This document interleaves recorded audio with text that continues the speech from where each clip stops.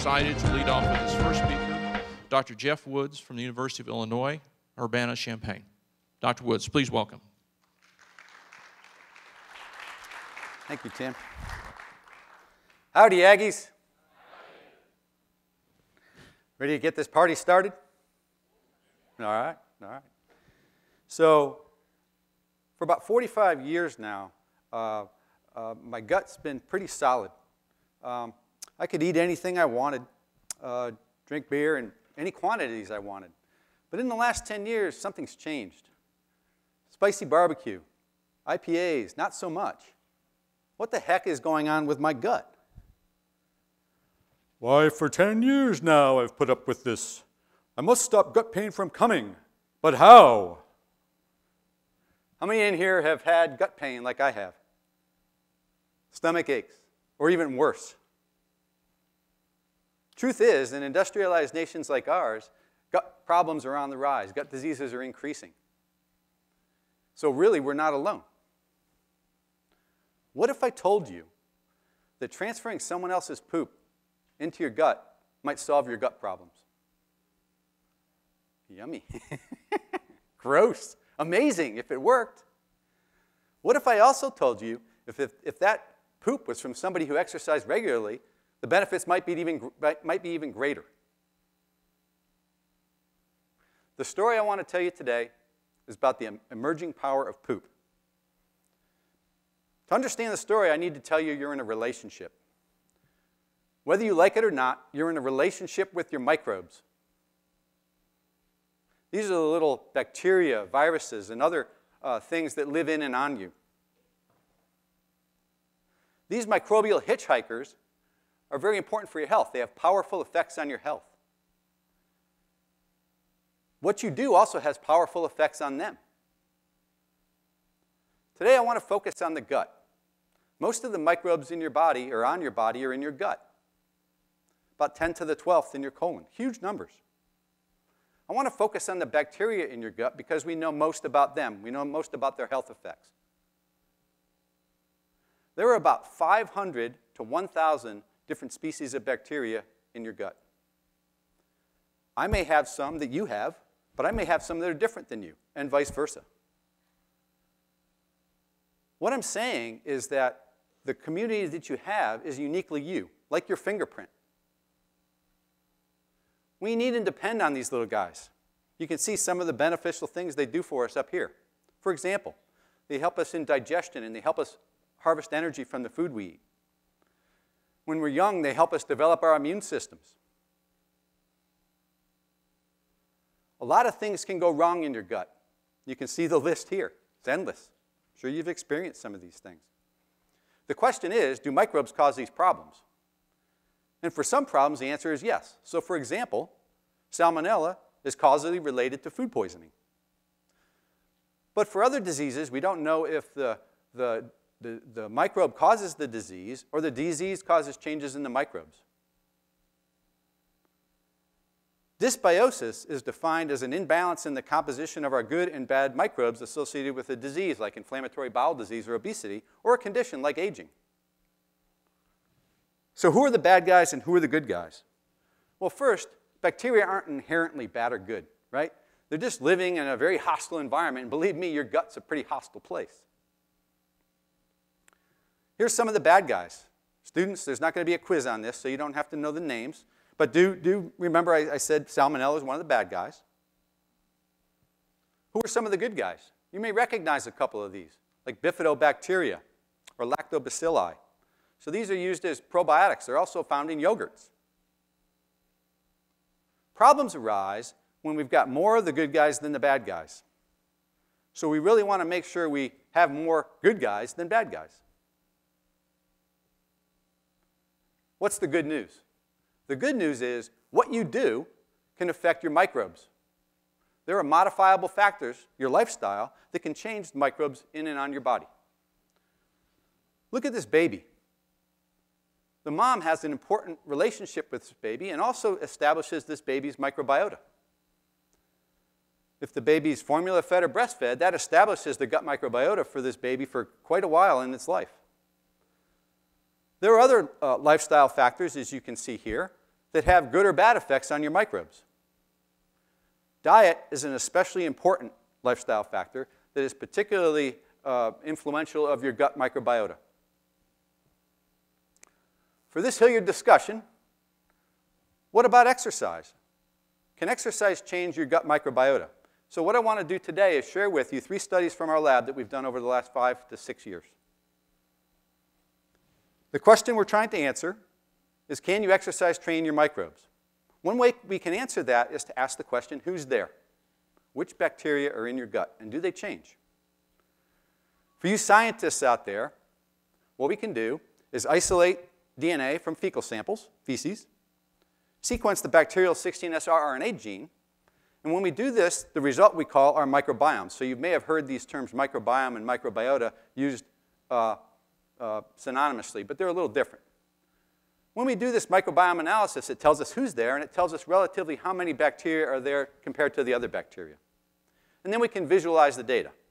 Let me show you. So on this graph, each point represents a person's or an animal's individual bacterial community. So each point represents kind of like your zoo of microbes. So each dot represents your community.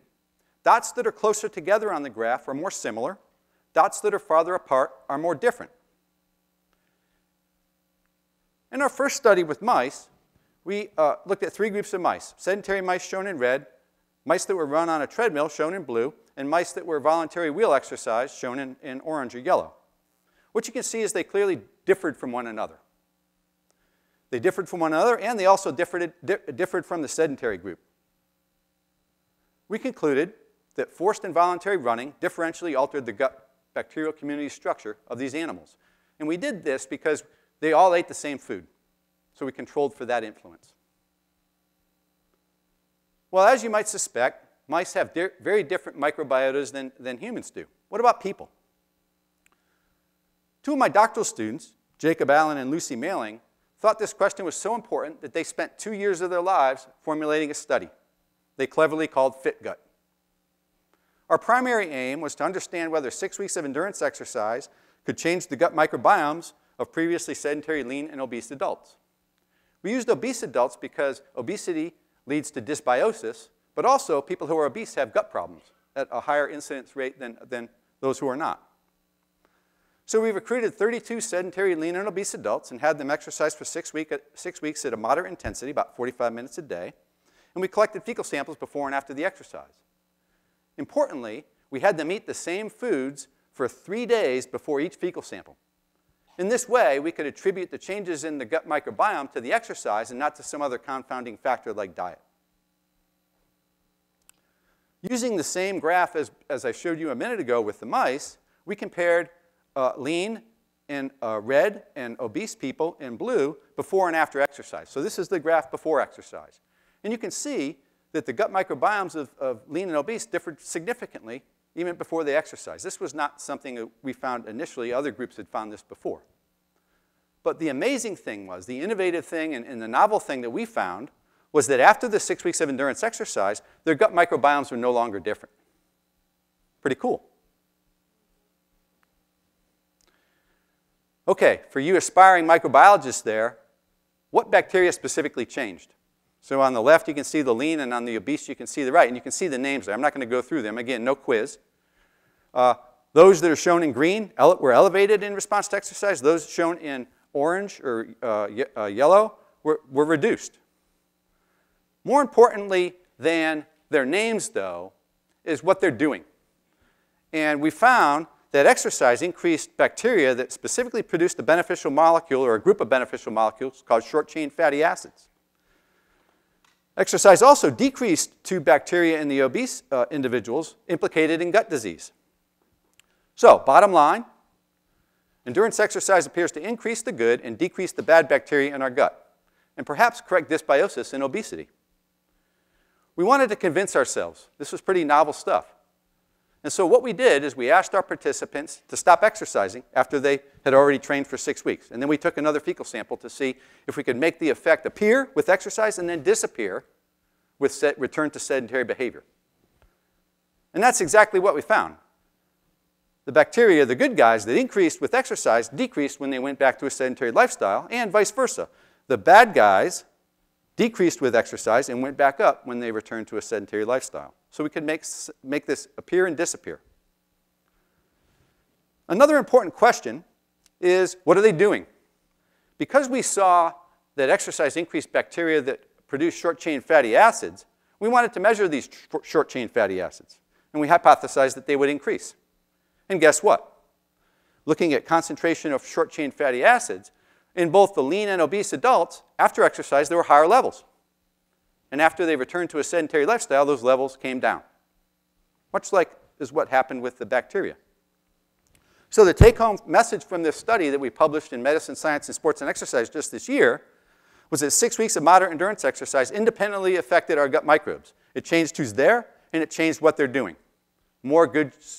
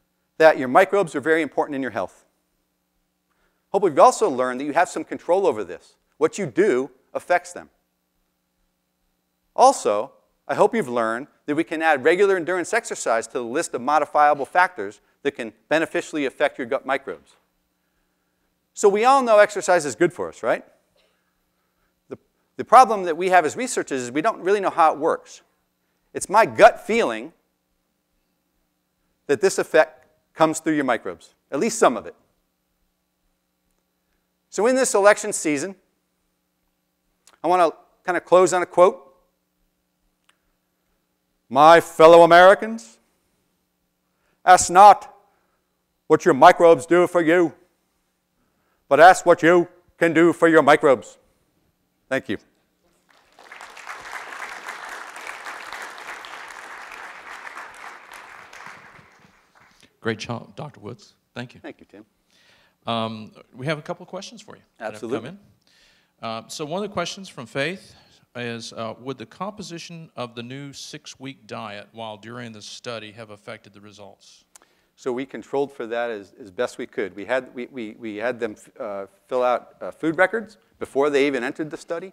We kind of looked at their normal diets, and we had them eat that normal diet for 3 days before each fecal sample. And then we asked them not to change their diet across the 6-week period, and we had recordings throughout. So we did, other than putting them in like a metabolic ward and feeding them ourselves, I think we had really good control over the diet. Excellent.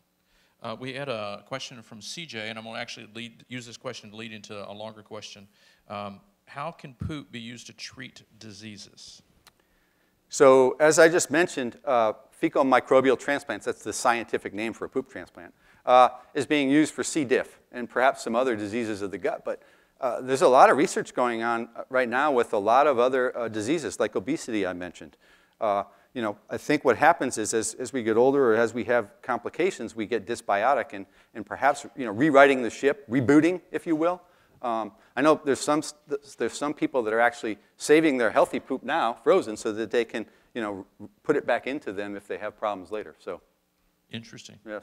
A little bit longer question here from Ed from Northern Ohio. Given the novelty of your topic, what's the opinion on the value of gut bacteria on diseases such as Crohn's and their fairly specific inflammatory origins? Yeah, so I mentioned in one of the slides that we really don't know if the microbes cause the disease or the disease processes affect the microbes. And so with Crohn's and with colitis, we're at the stage now where we know that there are changes in the gut biota with these diseases. We just don't know if it's causative or not.